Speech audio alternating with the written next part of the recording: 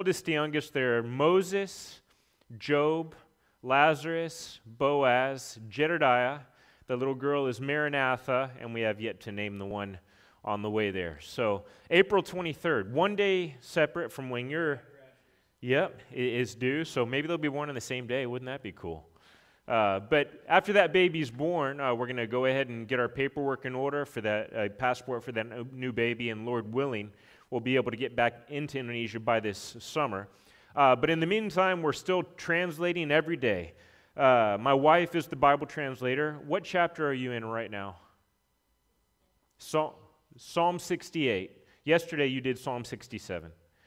So Psalm 68 is what she's in, and in the evenings we discuss different Hebrew key terms, as we call them, and different concepts that we're translating to make sure they're translated accurately into the Tao language, and that's the language we work with. The Tao people of Indonesia, where we've been working for 17 years now, when we first went in there, they didn't have a written alphabet. Nobody in the entire tribe could read or write. So as we learned their language, we equated one symbol with every sound we heard. We made them a written alphabet. We began teaching them how to read and write in hopes that they would be able to someday be able to read God's Word in their own language, and my wife used that as a basis to begin translating the Bible into their language. Right now, a couple years ago, we finished our New Testament in the Tao language. This is a copy of it. It says on the front, Ebeatame me kapoge. Ebeatame means the Creator. Me is His, and kapoge breaks down white leaves. Because when they first saw a book, that's what they equated it to in their mind, was white leaves. So their Bible is called the White Leaves of the Creator. And that's their Bible. If you want to see it, we'll have it back there. And we finished the Pentateuch, the first 5 books of the Old Testament, last year, and now we're in Psalms. We're going to keep on going if the Lord gives us life. Lord willing, eventually they will have the whole Bible in their language, and they'll be able to read it just like we do. Have that same privilege that we enjoy every day, with honestly, probably without even thinking about it. I don't know if you knew this, but as of right now, there's still 4,300 languages, they say, in round numbers, in this world that have not a single verse of Scripture translated into their language. So there's still a lot of work to do. There really is. There's a lot of work to do.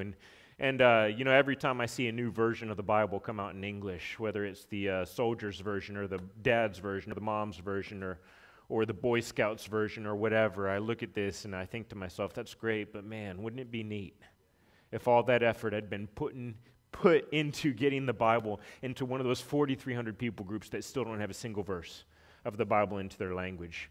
So you guys have a part in that, in helping us get the Word to new places, and you've had a part in it for a long time, so thank you for that. So if there's different pictures that are, if they were able to come up, these are some different pictures of the work we've been doing. This is them studying their Bibles when we're doing classes over there. A bunch of my friends are in there, and this is what their church looks like. They don't have nice seats and air conditioning and heating and all this stuff. We sit on the floor. We actually made that floor for them out of rough-hewn woods, and those are Bible pictures up on the walls. And this is what a church service looks like in the Tao tribe as we work there. There's a number of other pictures they can flip through there, and I also brought a video. There's our kids with a bunch of their buddies over there in the Tao tribe, and I don't know if you guys remember this or not, but when we first got over there, as we were learning their language, we didn't know why they accepted us the way they did, because at first, when we were first finding them, we went up this muddy, twisty, turny jungle river, and we ended up in a standoff where guys had bows and arrows, and they were facing us, and we didn't know what was going to happen. But then they accepted us, and we didn't know why, because they couldn't speak our language, we couldn't speak theirs. As we learned their language, eventually, when we could understand it well enough, they told us that the reason they accepted us is because one generation before we got there, their fathers, multiple men in multiple villages, had the same dream, which was the dream that someday there would be strange-looking people, pale-skinned people, that would hike into their valley system, somehow learn their language, and then after they heard a great message from these foreigners, they would become so close with the foreigners that they'd become like family. And then when we finally arrived, a full generation later, they saw us as the fulfillment to that dream because God had prepared them before we ever got there. And then when we finally taught for the first time, we didn't start with Jesus in the New Testament, like oftentimes people do here in America.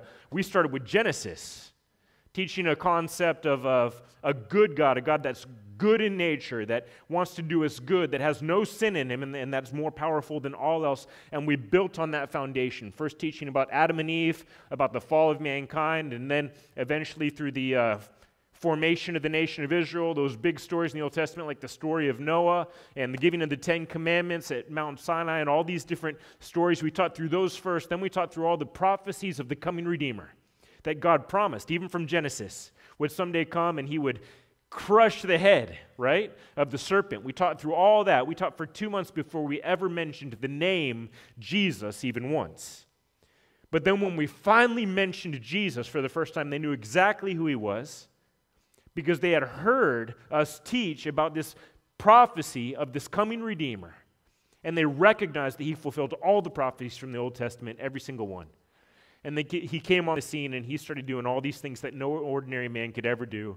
And then eventually they crucified him, and they understood as they heard the story, they understood that what Christ did was for them, and the Dow Church was born in that place. So it's amazing to see God work in a place like that, just to see the power of it all, and it's awesome. But in a moment, I'm going to preach from 2 Corinthians chapter 4. We're going to look at verses 7 through 12 today, and the reason we're going to look at that is just honestly, it's because it's what I've been studying in my own life.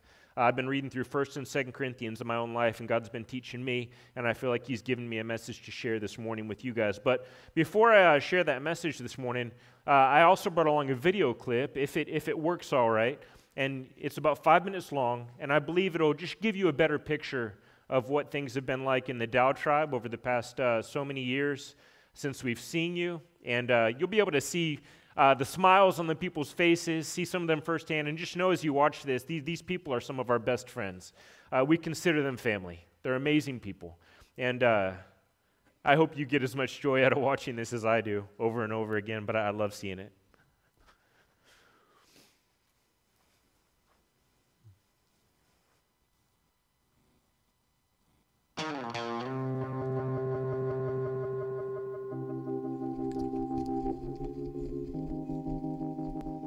What does it feel like to be involved in frontline missions?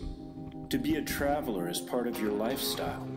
To feel like you can go anywhere and everywhere? And to see firsthand that there are many places in this world that still have no access to the truth?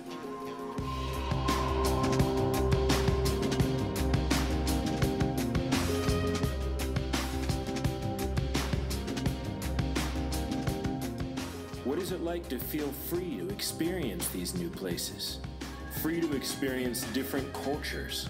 Free to try new foods and make new friends?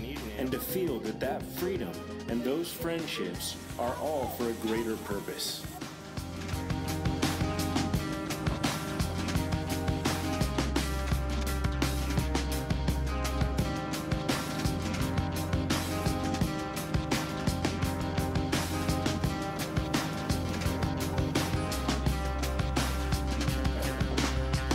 This is a freedom like no other. It's an experience unlike anything else. And it's a lifestyle that has a greater goal in mind and revolves around that goal.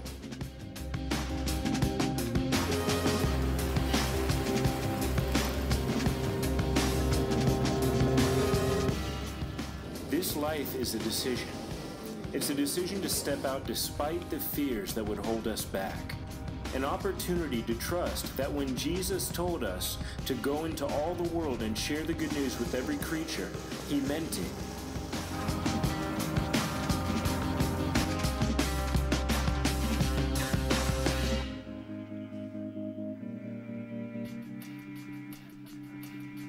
Realize that God has an intricate plan to gather his bride from every language group, tribe, and nation. And that plan involves every single one of us, including you. Hey. Realize that you have only one life to live on this earth, and that there is something far greater than ourselves that is worth living for. Realize that there's no special call from God that you must have in order to do what He has already commanded you to do. God has already commanded all of us to go. So if anything at all, you should need a call if you're going to stay.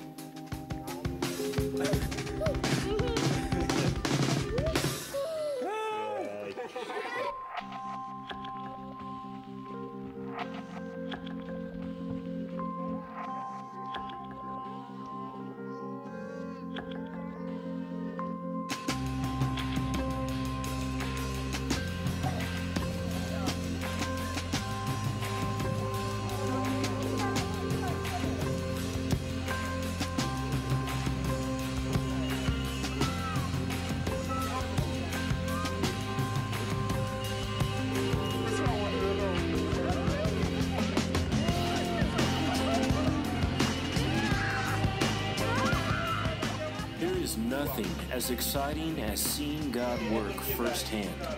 And we are convinced that there is no greater adventure than living a life that is a part of the cool things that God is doing in this world. To travel the globe with a purpose, to forge deep and unique friendships that last a lifetime, to learn another language with a greater goal in mind, to be able to translate God's Word into that language for the very first time, and then to be able to finally hand them their first copies of God's Word in their own language is something that neither we nor they will ever forget.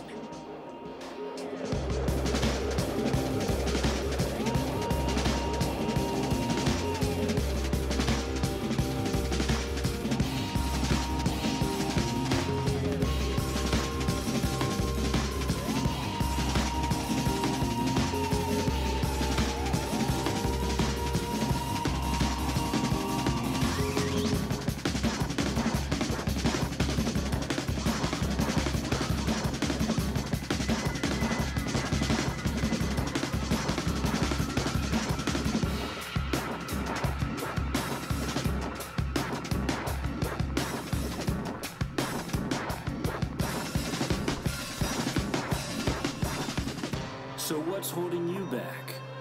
What is it that's keeping you from stepping out in faith and being a part of the exciting things God is doing in this world? And what if you were the one that was born into some remote and isolated village on the edge of the world? What if you had never even held a Bible in your own language and still wondered what would happen to you after death? Wouldn't you hope that someday, somehow, someone might just step out and come to you?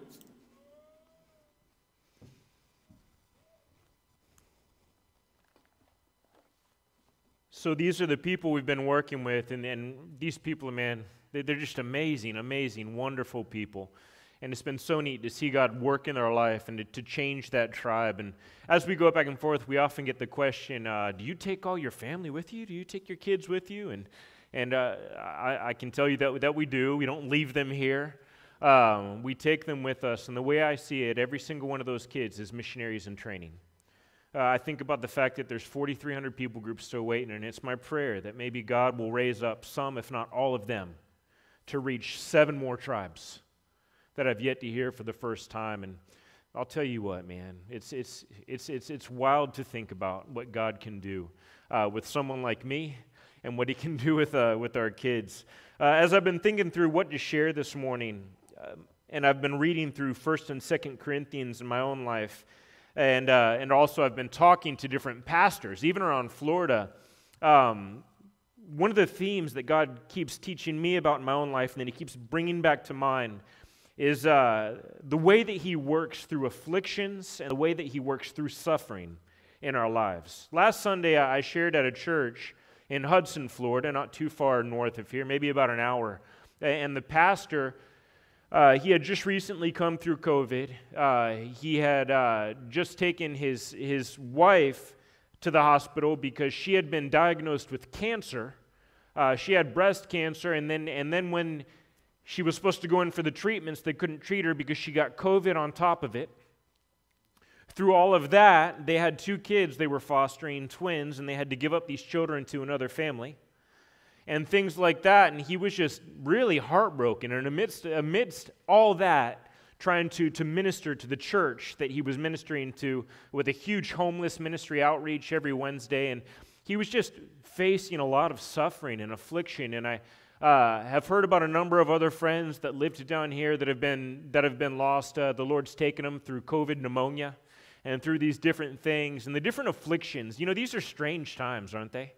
They are very strange times. You know, we can look at it and we can get discouraged, but I think if we look at 1 Corinthians and 2 Corinthians and other parts of the Bible, and we remind ourselves of the way that God works through afflictions, that can be a great encouragement to us and to you, because I know it is to me, and I know it is also to my children as I read through different passages. So I'm going to read 2 Corinthians chapter 4, verses 7 through 12, and then I'm just going to pray one more time and ask God to bless our time together, and perhaps He will encourage you this morning in the same way that He's been encouraging me in my own personal life. So 2 Corinthians chapter 4, 7 through 12 say this.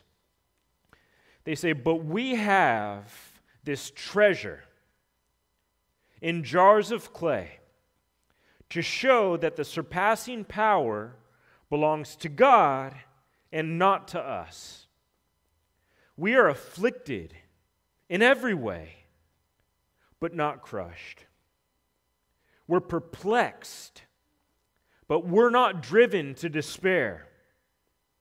Persecuted, but not forsaken. We're struck down, but not destroyed.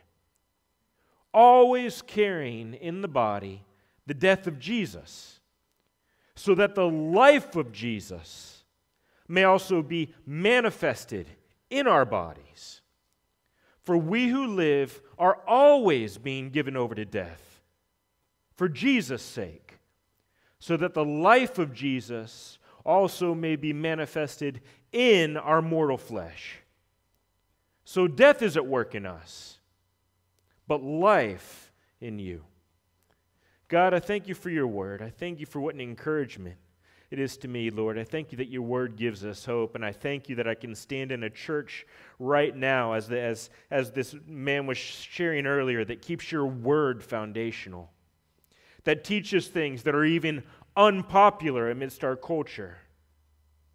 Lord, I thank you for this church, and I thank you for the way that they've been standing behind us all this time and praying for us and supporting us, Lord. And I just pray that again this morning you would do that work that only you can do. I know that I cannot change hearts, but I know that you can. And I pray that you would change my heart in some way this morning, Lord. That you would challenge me through your word, even though I'm the one speaking it. That you would challenge my children and my wife, help them to learn something new, Lord, and that you would help everybody in here to see what you would have for us from your word this morning. And I thank you, Lord, for the privilege it is to open your word and look at it in our own language when there are still 4,300 people groups that don't have a single verse of your word in their own language. What a privilege we have. Amen. You know, this passage, it's going with a theme. 2 weeks ago, I preached from 1 Corinthians chapter 1, and then another Sunday I preached recently from 2 Corinthians chapter 1, and now I'm looking at 2 Corinthians 4. And one of the themes I see through 1 and 2 Corinthians over and over again is Paul talks about how God loves to use weak and foolish things. Things that in and of themselves have nothing to offer. People that have nothing to offer, nothing to brag about, nothing to boast about. And the reason that's such an encouragement to me is because that's me. That's me. I have nothing to offer. I think I've shared with Pastor before, I was a C and a D student, right? I grew up mainly in the city, not back in the woods, shooting stuff and killing stuff. I didn't have anything to offer and going over to the middle of the jungle. But God used me anyway. My biggest fear going over there, I feared it even honestly more than being taken by Muslims, and because it's a large Muslim country. It's the world's most populous Muslim nation, and that was a fear of ours going over there. But one of my major fears was that I was too stupid to learn another language. Because I was a D student in high school. I nearly flunked out. And then when we got in college, I actually got kicked out of one college.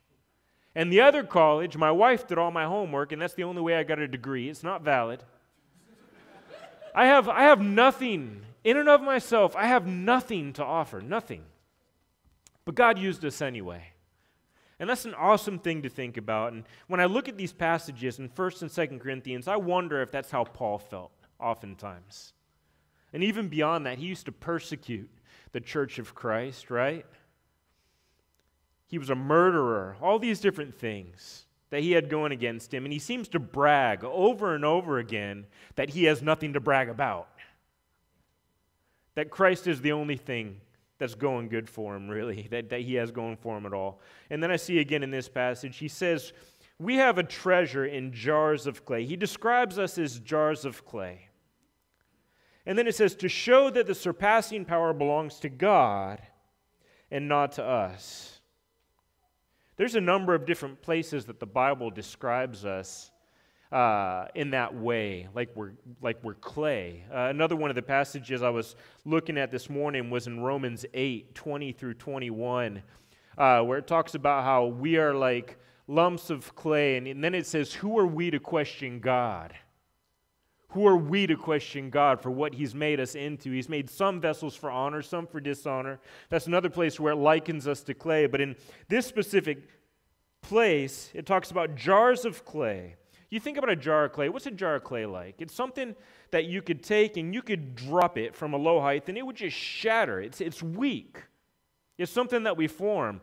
One of my kids, Moses is an artist. He loves to paint.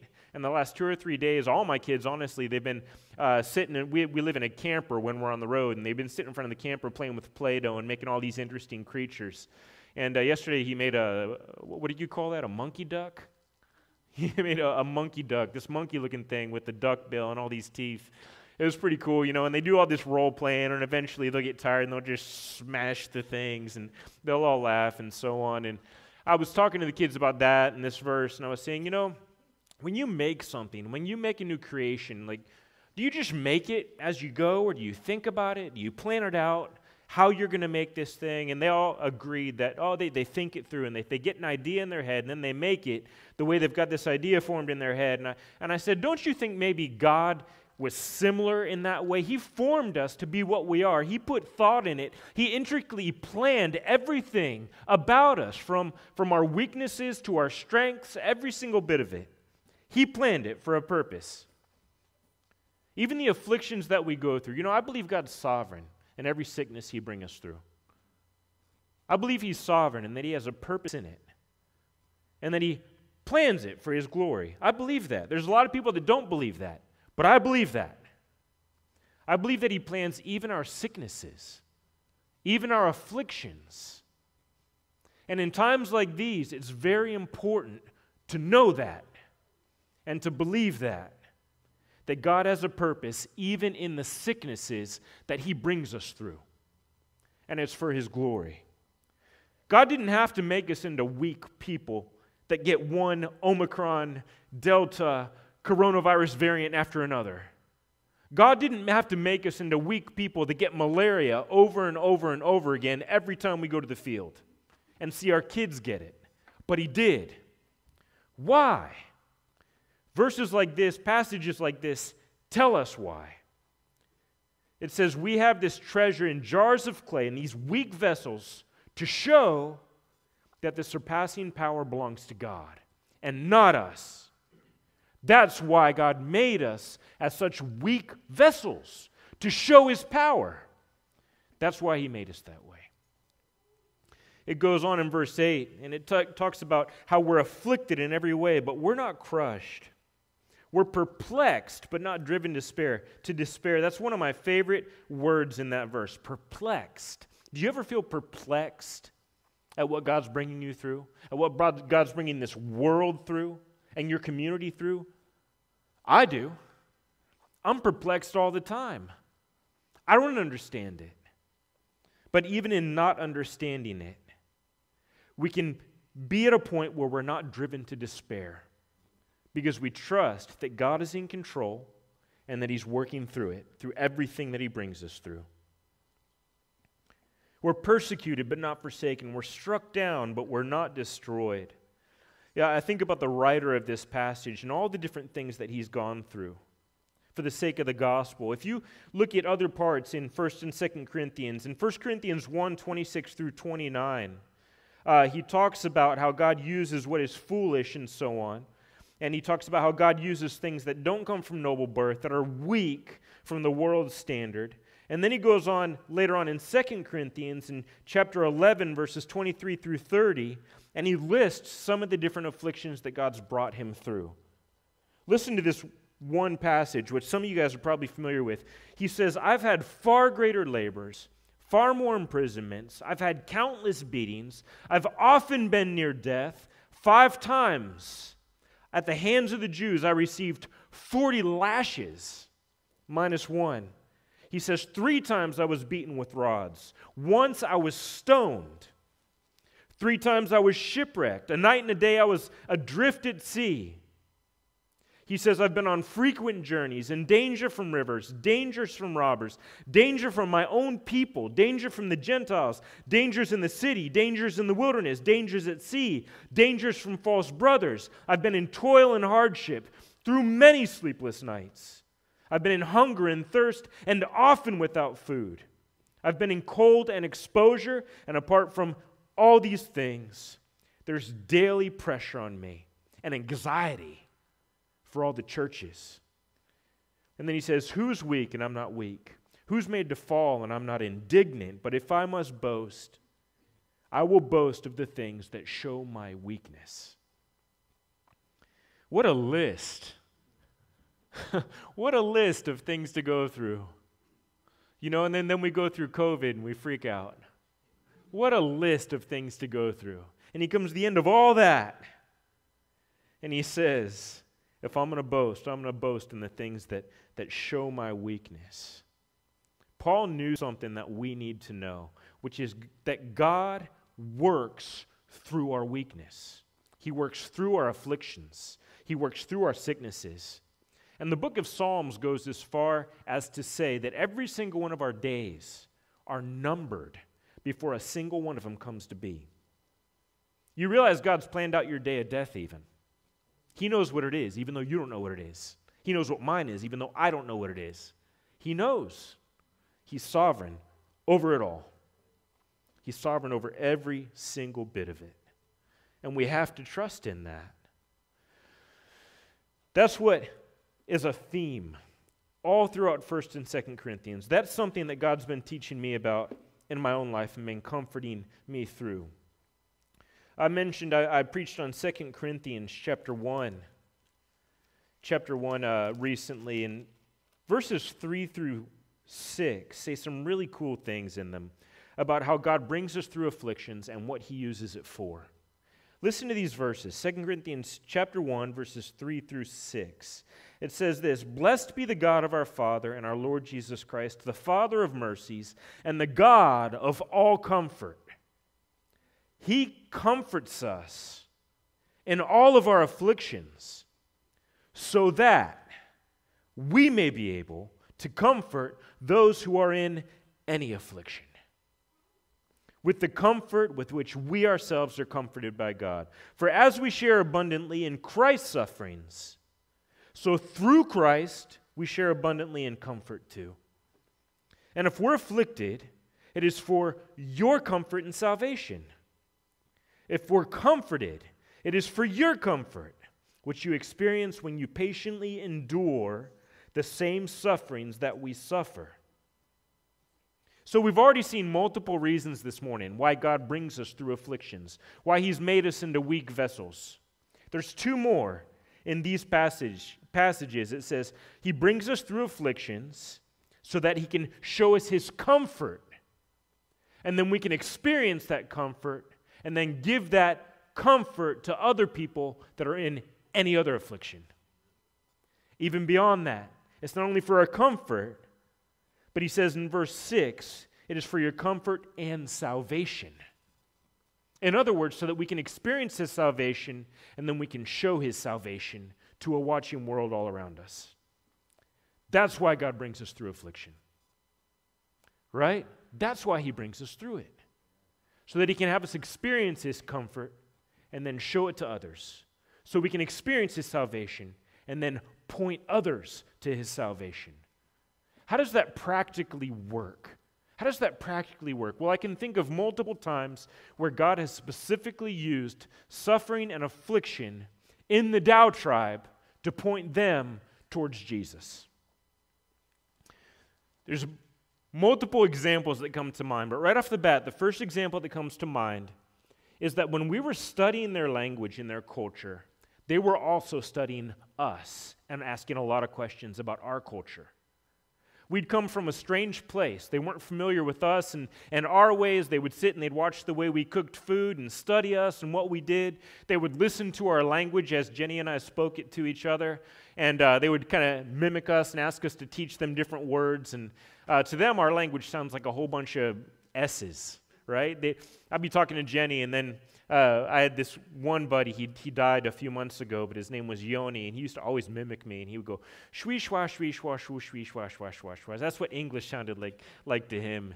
And I would joke with him and say, oh, man, you're so good at my language, right? And he would laugh, and I would laugh. And anyways, they were asking us a lot of questions. And one of the first questions I understood from them, they asked me, they said, Degapia, we've answered a lot of questions about our culture. Now today we have a new question for you about your people. And they said, our question is this: do your people die?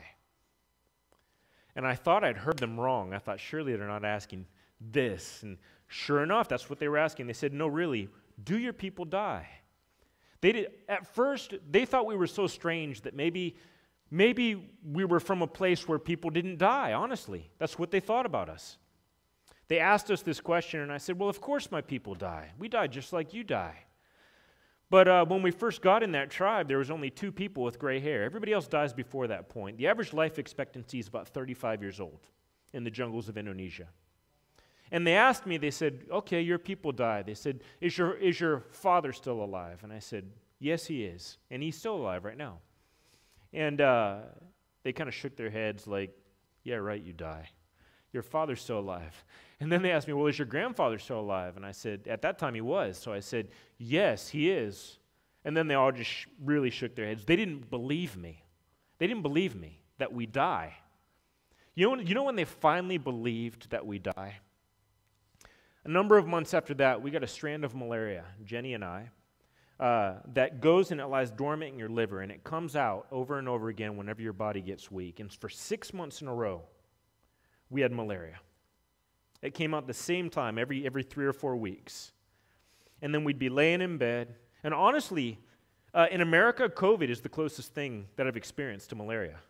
It's different again, but it's similar. You have that pounding headache, and all this stuff, and you just lay in bed, your whole body aches, and so on. And when you get a sickness in the Thr tribe, they don't just let you rest. They actually gather around your house as a tribe, and they yell into your house. They yell over and over again, Nemo me epa yai, Nemo me epa, which means friend, love to you, love to you. They're basically saying, get better, get better. They're showing their sympathy. So if you want to rest to get better, forget about it. You're not going to. You're just going to lay there and listen to people yell into your house, right? But it's because they love you. And they would go on and like this. And eventually, after 6 months in a row of this same guy, his name was Daokagi, that asked me if my people die. He said, friend, you keep getting this malaria. He said, what do you do when you get malaria in your country to get rid of it? And I said, well, Daokagi, friend, I said, we don't have malaria in my country. And he kind of shook his head, and he's like, really? I said, yeah, we don't have it. And he said, what about dengue fever? What do you do when you get that in your country, and you're sick with that in your country? And I said, friend, we don't really have that in my country. And he said, you don't have dengue fever in your country? And I said, no, not really. He said, what about these stomach diseases we get all the time? And he's describing Giardia and amoeba that they constantly deal with. He says, what do you do when you get that in your country? And I said, friend, we don't really get that in my country either. And eventually he says, well then, friend, he said, why are you staying here? Why don't you go back to your own country? Then you won't be sick all the time. But you know what? That question points to an amazing answer. And the answer that I gave him was, friend, We're staying here even though we keep getting sick over and over again because our message that we came to bring you is so beautiful and so wonderful and so important that it's worth staying here through the sickness to give it to you. You know, you think about that. God uses our afflictions. He uses our sicknesses because it's during times of sicknesses that we gain credibility with the suffering, afflicted people that we're trying to minister to. They see in times of sickness where our hope really is. You know, the church should not have the same reaction to sickness that the world has. We should be different. This is not a time to blend in. It's a time to stand out and to show the world that we have a hope no matter what we're threatened with. The only thing that COVID can threaten us with is what we long for the most, and that is to be with Jesus. That is to be with Jesus, okay? Think about this. What does the world see when they look at us? What do they see? I believe God wants to use our sicknesses and our afflictions to show others His comfort and His salvation. I've seen Him do it in the jungle, and I know He wants to do it here.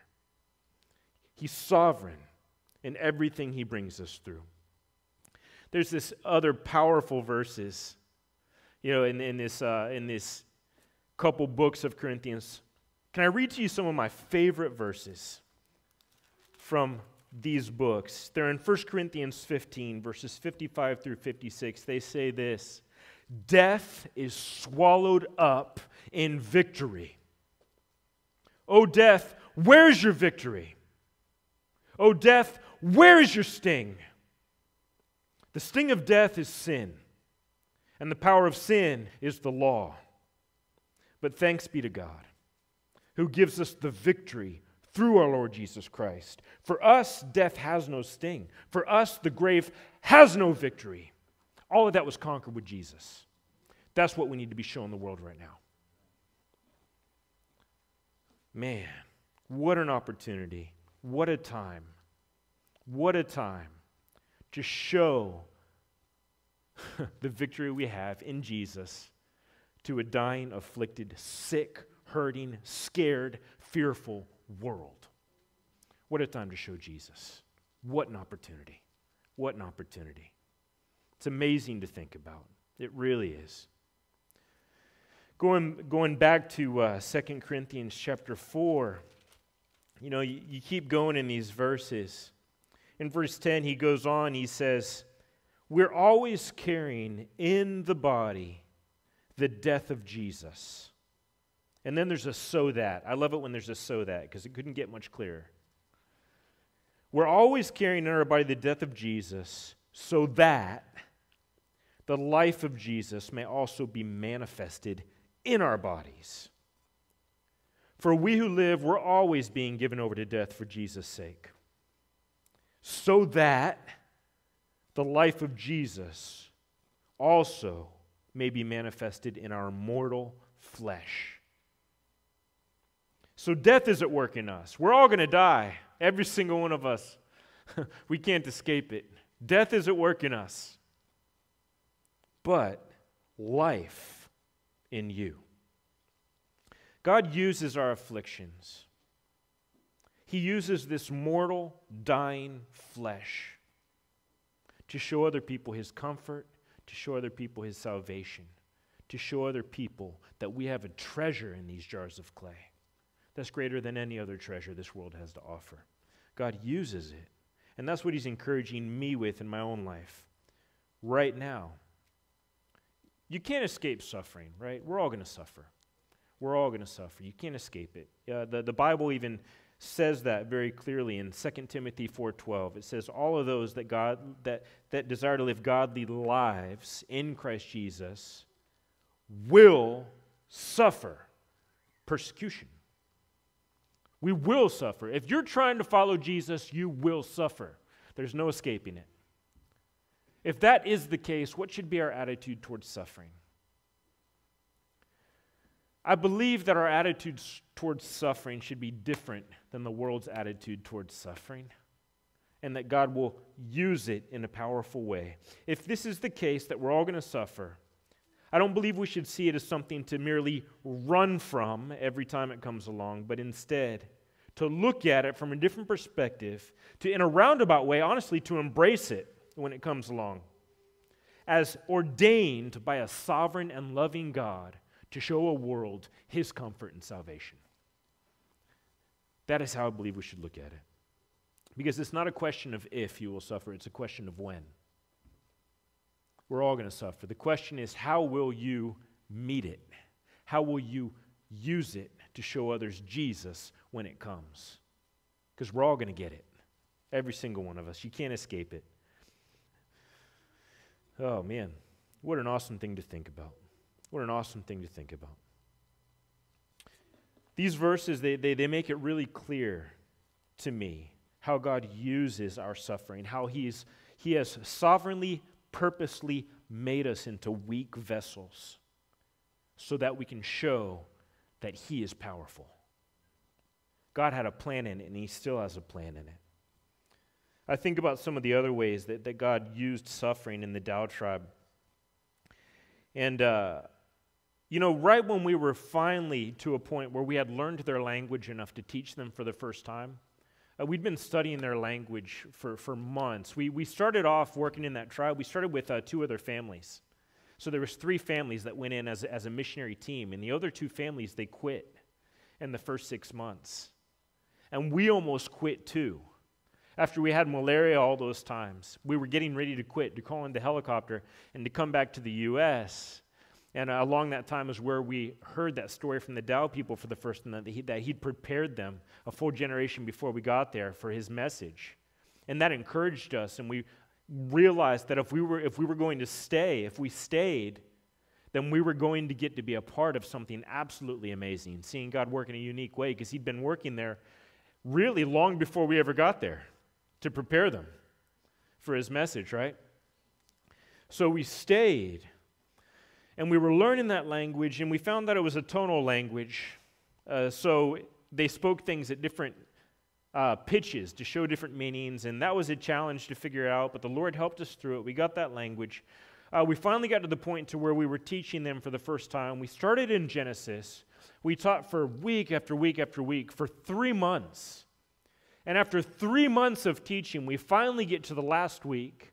And in the last week of teaching, when we're finally getting to really the climax, the culmination of the story, where they would find out that Christ died for them, and that through His death on the cross, they could be free from the burden of sin, and they could even experience eternal life someday and be with Jesus forever in heaven. We were getting ready to teach these last couple lessons, and we were so excited, right? But one morning, early in the morning, I got a radio wave transmission. We have these shortwave radios that we use for emergencies, like medical emergencies and so on.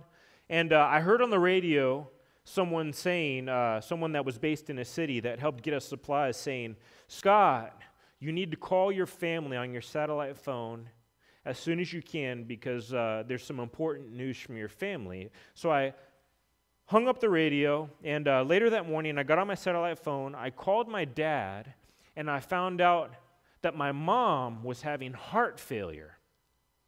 She was having heart failure. We hadn't been back in the States for almost 5 years at this point, and we'd been separated from our family. All this time had passed. We'd finally learned this language. We'd been teaching this semi-nomadic people that had never heard about Jesus for the first time. We come to the last week, and then we're faced with this news that my mom is probably going to die. This is what we were told. And I'm thinking, is this what it comes down to? We're going to have to choose in between going back to the U.S. and seeing my parents one last time, or teaching these people the last week of this teaching where they get to hear about Jesus for the first time. And we didn't know what to do. We almost called the helicopter to take us back so that we could try to get back to the U.S. in time to see her before she went into surgery. But we didn't have peace about it. So we prayed and we prayed and we prayed, and we thought about it, and there was a very specific verse that the Lord brought to my mind, and the only verse I could really think about over and over again. It was Luke 9:60. Luke 9:60 says this. It says, "Let the dead bury their dead, but you go and preach the kingdom of God." It's the only verse I could think of. Jennie and I talked about it. We thought about it. We decided we were going to stay. And that if I didn't get to see my mom again this side of heaven, she had that hope, and I'd be able to see her again in eternity. We stayed. Now, I went down that last week when we were going through those final lessons, getting ready to tell them about Christ's sacrifice for them, and the people could see the tears in my eyes and kind of the distress on my face as I went to teach them. They asked me what was going on, and I explained to them that my mom was probably going to die. But we were going to stay there anyway, because this message was so important that they needed to hear the end of it. So we stayed. And as we were teaching that day, we were teaching through those last couple lessons about how they had Jesus before Pilate, and they were getting ready to beat him and crucify him, as we know the story goes. And we didn't teach that final day, but we were teaching the lessons on Pilate. That evening, after we got done teaching that morning, there was a runner sent up from another village 2 days' hike away with the news that a very prominent woman had died in a village 2 days away. When people die in the Tao tribe, they drop everything. Everything. They don't do garden work. They don't hunt. They set their bows and arrows aside, and they come together and they mourn that death, usually for about 2 weeks. So I fully expected that the whole tribe would say, we need to finish this message. When we get back, we're all going down to that village where that lady has died. That's what I thought would happen. But the next morning, we got together, and to my surprise, everybody was there. Nobody had left. I got up to teach them about that final part of the story, about how Jesus was going to be crucified for sins, and the chief of the tribe, Thr, he stood up, and he said, Degapia. They call me Degapia. That's what they named me. It means tall white tree. The chief of the tribe, he stood up and he said, I've got something to say. And I said, what is it, Thr? That was his name. And he said, listen. He said, I know that there has been talk of everybody leaving. He said, but what we need to do is stay. He said, because if this message is important enough to where even when Degapia's own mother was dying back in his land, they were going to stay, he said, then it's important enough for us to stay too. And I saw God work through my mom's heart ailment in America to show his worth to a tribe in the middle of the jungle in Indonesia. And it blew me away. I really believe that God did that for his glory, to show his worth. Now, my mom lived. She's still alive. She's actually on her way to Florida right now, and we're going to have dinner with her tomorrow night, and that's amazing. But my point is this. Nothing in the Christian's life, I don't believe any of it, is just by chance. God is sovereign. And we're all going to face suffering. The question is, what are we going to do with it when it comes? Are we going to use it to show a watching world the comfort that we experience in Jesus, that we are not afraid of death because we're going to be with Jesus, and the power of our salvation? I hope so. I hope so. That's a challenge to me, and I hope it's a challenge to you. This passage, again, verse 10, we're always carrying in the body the death of Jesus so that the life of Jesus will be manifested in our bodies. For we who live, we're always being given over to death for Jesus' sake, so that the life of Jesus will be manifested or shown in our mortal flesh. Death is at work in us, it is, but life in you. God, I thank you for your word. I thank that you are sovereign. You are in control of everything you bring us through, Lord. Help us to trust you. Help us to trust that you have a purpose in it. And help us to see the afflictions that you sovereignly bring us through as mere opportunities in disguise, to show a watching, hurting, hopeless world that we have no fear of death. There is no sting in death for us, and the grave has no victory over us because of the work of Jesus Christ on the cross. Lord, continue to help this church to be an awesome light in this community. And I thank you for the way that they've stood behind us all these years. Thank you, Lord. Amen.